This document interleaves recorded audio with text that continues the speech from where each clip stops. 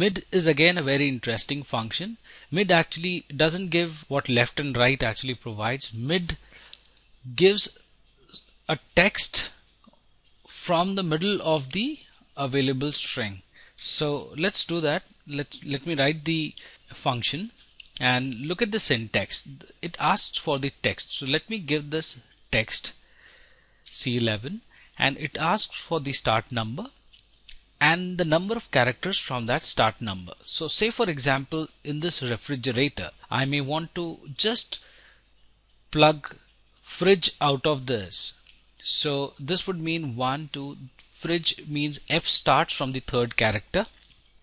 So I'll write 3 and it continues till FRIDGE. So it is 6 characters. So I'll write 6 characters from the start number and bracket close. So what will happen is I'll see fridge being displayed. So let me redo it again. I'll type mid bracket open the text number of characters.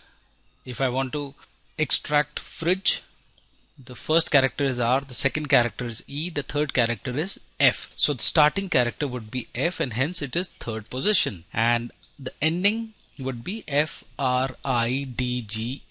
So it is sixth position from F. So I'll write number of characters as 6 and bracket close. So this is how fridge gets displayed using the mid function.